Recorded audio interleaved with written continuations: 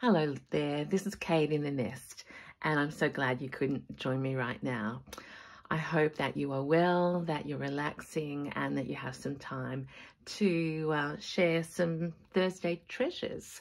I'm going to call this one. I do want to start out though with a massive thank you. I have been absolutely overwhelmed by the comments about the Betty Quilt, and I've actually seen my mum today. I want to do a shout out to Rachel. You're amazing. You keep us going, and now it is our time to support you.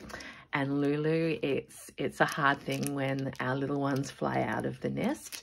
But as my mum reminded me today, that is what we need to do. We need to bring up our young ones and have them ready to fly. So Rachel, sincerely, we've loved watching your Lulu and your relationship and the things that you share together. So sending strength and hugs. It will get better. And yeah, that's just all, you know. Yeah, I don't want to get too soppy either, otherwise I'll start crying again. So today I'm back from seeing my mum. We had a special time. She's told me that she's watching my videos again, which is a great sign. But my quilt is still a surprise at this point. But look, she had one of her bags packed full of things for me to bring home. And I said, I'll return the bag. And she said, no, I've got, you know, about another 10 of these hanging in the wardrobe. So this is where Kate gets it from, and how blessed I feel to be able to share her work now, not only with our family who have admired it for years, but a new audience. So that's her machine applique. She gave me, she said she went through a stage of making these as bookmarks. So here's a happy pink bunny, and that's going to go in my, what Katie did next. She gave me all sorts of funny things that I'm not going to show. Yeah. Things that she said, have you got a magnetic pin holder? And I went, no. And she said, have you got one of these for ironing? And I went, no. Anyway, so I've got a lot of bulky things. And then she'd gone through since last time, and because she'd seen that I was using pink and green. Shout out to Beck as well. I just saw an Instagram that's Beck of So Be created that it's exciting times. They're closing the shop and moving to their bigger one. So that's an incredible thing. So congratulations, Beck. We're sending love to you as well. So here we go. And Mum put in, I went to Beck because Beck loves green and has just a beautiful colour palette. So there we are. Now, so that was that. And in here, I've chosen to do the reveal in Mum's bag because we also got to go to the sewing basket. So I have some treasures in here to share. Actually, Mum didn't come with me to the sewing basket. We went for coffee, we went to shops, we went to the bank, we went to lots of other places, and she was tired by the end. It's also very, very cold. It's like winter has come back overnight, so we're all back in our jumpers and rainy. So I tucked her up. But look at the back of this. Cute little things. All right, so this is a sewing basket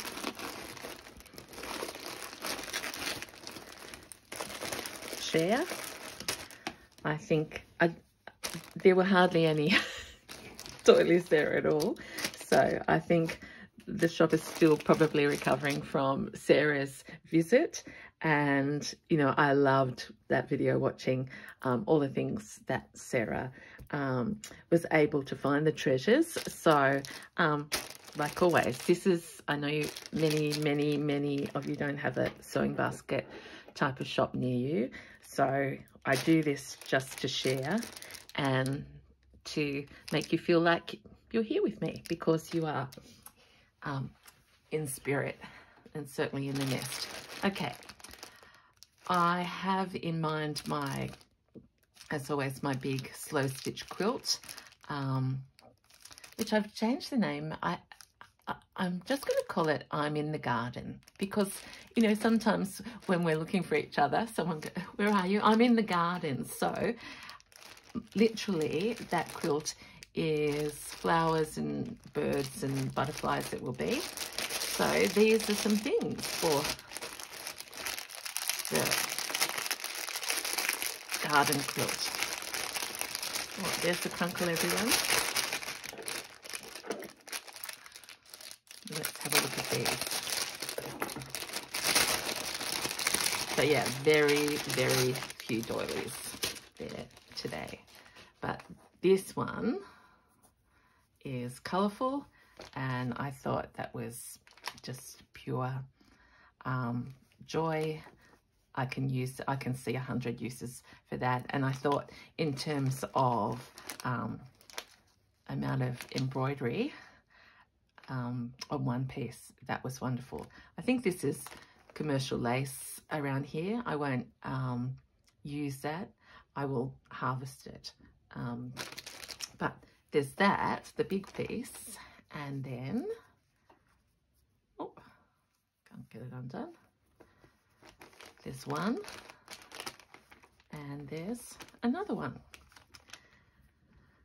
So with Beck on my mind, I also thought that these would make beautiful little pages in a needle book, or even in my housewife that I'm making. But yeah, beautiful, beautiful set. Okay, so it is really a mixed combination of things. So I hope you're going to enjoy. Look how they do things up.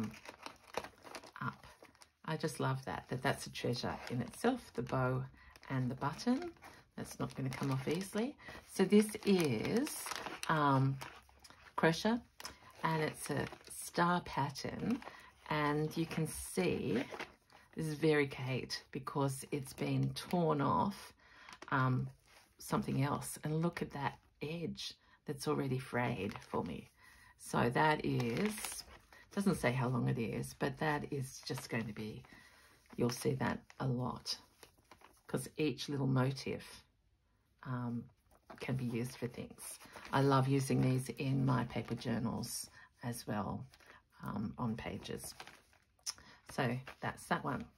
Now, Crinkle Crinkle. Actually, I might just save that for a minute, because we'll open that. This doily was in the wrong place. It wasn't in the doily drawer. It was in the unfinished embroideries. And this, I think, is my favorite of the day. The edging is so fine. You know, so it almost looks a bit rough, but guess what? This is going on the Betty quilt, because we were just saying, my mum lives with my sister, and so they're having a multi-generational house, which is absolutely a wonderful thing. She will stay there and not go anywhere. So we were talking about establishing a home, and my sister has a cat that is gigantic, but he comes and sleeps on mum's bed and underneath her chair when she's trying to stitch. And I thought these were colours like a little bit like my colours and her garden. So that is, you will see that on the Betty quilt in its entirety. So that was a treasure. I found one tablecloth, and it was the only one with embroidery on it. And you know, in my garden quilt, I love using tablecloths, and in fact that's the basis of the work. But I shouldn't even say but, I should just say look at this. Can you see why I'm excited?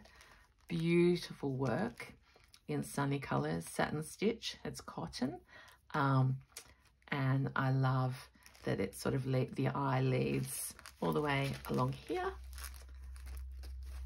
So we have that work in each of the corners. So stain in there, which shows it's been loved and used.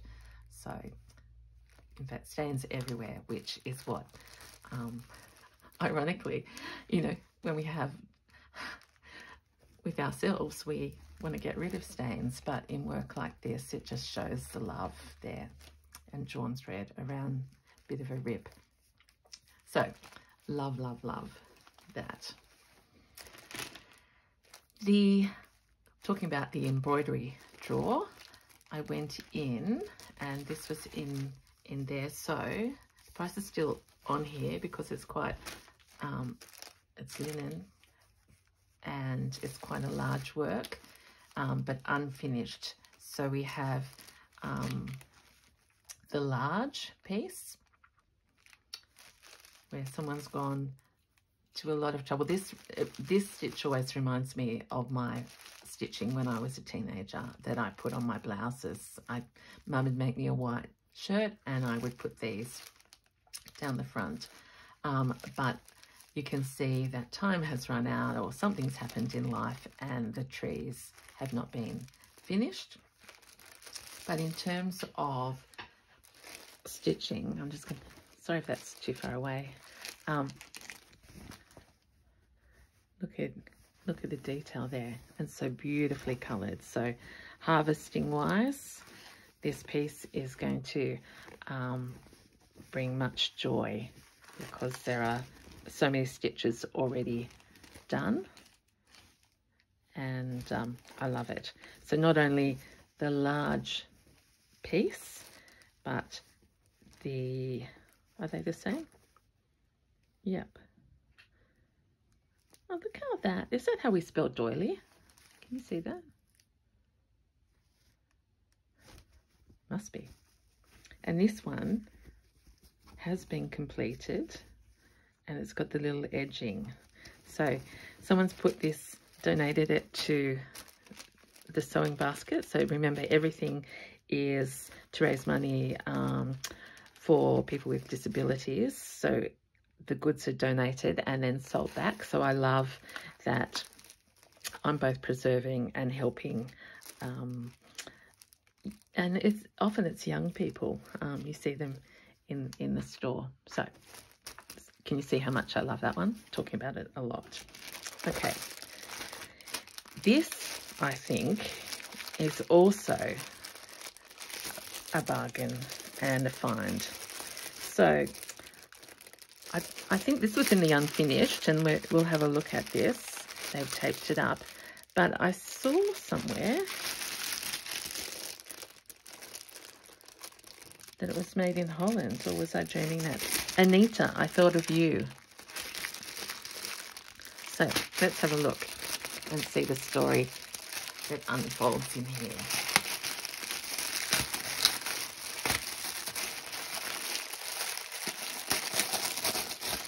Crunkle, crunkle. So let's pull it all out and work out what we've got. So number one, and maybe someone who's watching knows way more about this than me. It's been called Stella. So all these beautiful colours. I'll use that yellow and that orange, definitely. So all the cotton there. And then the pattern. Oh yes, here it is. Springtime, made in Holland. And it's a big hanging. Look at that. Look how much. Oh, it's a bell pull in cross stitch and back stitch. That is amazing. So I've never even seen a bell pull. So this is what fossicking in the sewing basket brings us. So a beautiful pattern that obviously, oh, I'll use this in my, wow. Does this look like it's been coloured in? Is that how it works? Because all of that's black and white and this is stitch. These will go in my journal.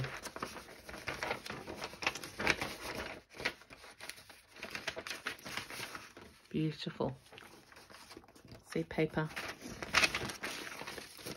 paper and fabric and happiness. All right, let's have a closer look at the actual, that would be very Kate. It's already tangled up. Chop, chop, chop.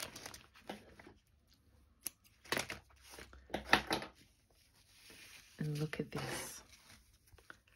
Look at that beautiful fine work. So yes, maybe it does coincide. So that's the only bit that's done, and the rest is ready to be done. Oh, I've just realised that the pattern isn't on here. It's been counted. Wow. I love that. As an entirety.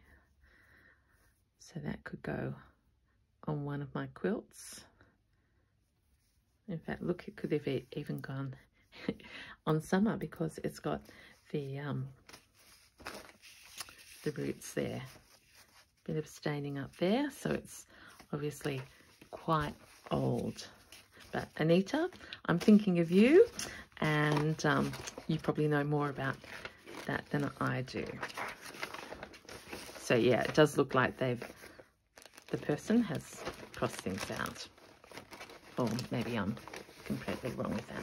Let's add that to the pile. And here we go. I spent $25 on this, and I'm not a quilter, but I think this feels like a bargain to me. Unsure, full fabric included some diamonds cut. And it's from here. This is the name of the quilt, and it's heavy, everyone. I love cellophane. It's just like going, it's like Christmas.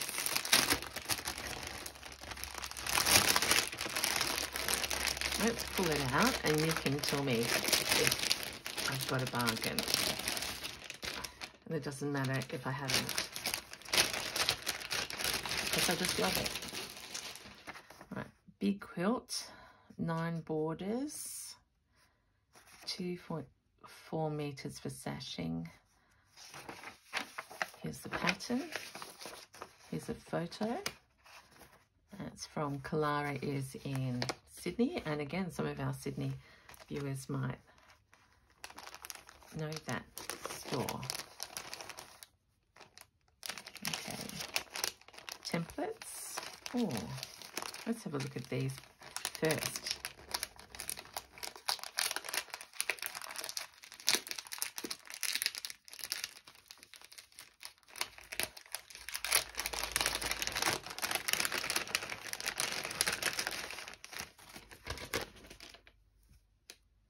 Oh, look at these. These are little features. That's a church. Have I done something today with my, I'll just move it up a bit. Church. Dancing couple. Beautiful flower.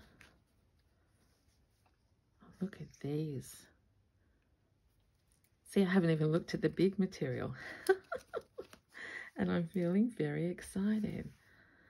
Okay, I did ask my mum what her favourite flower was, and she says it's always been roses. So there's some of that for mum, and for Kalpana as well. That's another little couple, and carnations, etc. Oh, beautiful. I absolutely love that. Look at that. That's really fine fabric. And here's someone on this one playing tennis or croquet. Okay. We're lucky that mainly I feel that this is passed on to loving hands, and I will share this because I won't use all of this fabric, but look at these. We'll just flip through. Exquisite. So talk about me needing to go shopping for rose fabric for some of my works and not finding it in embroideries. Look at these. I'll try not to mess them up. Oh, look at that one. Okay, so I see now they've harvested. Oh, look at that pattern. They've harvested those little diamonds off this bigger piece. Look at that. So much fun. Oh, look at, oh gosh, sorry everyone, I'm beside myself with excitement. And that feels like it's got a beautiful grain in it, that fabric. Absolutely glorious. There's the fine one. Now, if you're a quilter, you probably know more about these fabrics than I do, but look how perfectly matched they are. And then there's this really big bit, and this bit, and this bit. Something with a green, and then that. Oh, and it's still going. Still going. I can see that my, again, here we go, Kate. I can just see my appreciation of fabric growing and growing, and I'm looking with new eyes. So I think that's incredible. Like sometimes you buy a fat quarter or whatever they're called for about $6 or so. I've got all of that for $25 plus the little tiny things. So watch out, everyone. You'll see those come. Right, so I've got one more thing to show you, and it's this. Now I haven't seen, and it's, look, they always have something different when you go there. And you know, I've got my beautiful orange pack that I didn't open, but this one I am going to open with you. So this is $12, and the colours just really appealed to me. I think we all had so much fun watching Sarah from Roxy Creations, her trip a few weeks ago. And I thought I want to share the fun with my friends on YouTube. Look how tiny that bit. It's even been individually got some sticky tape on it. So let's put that up there. Okay, so velvet ribbon, thin and thick. Oh, aren't those ladies gorgeous? It's all been stuck together so it doesn't move in the packaging. A lovely, this is cotton, little trim. A doily. Round, I can always use those in my work. A fine little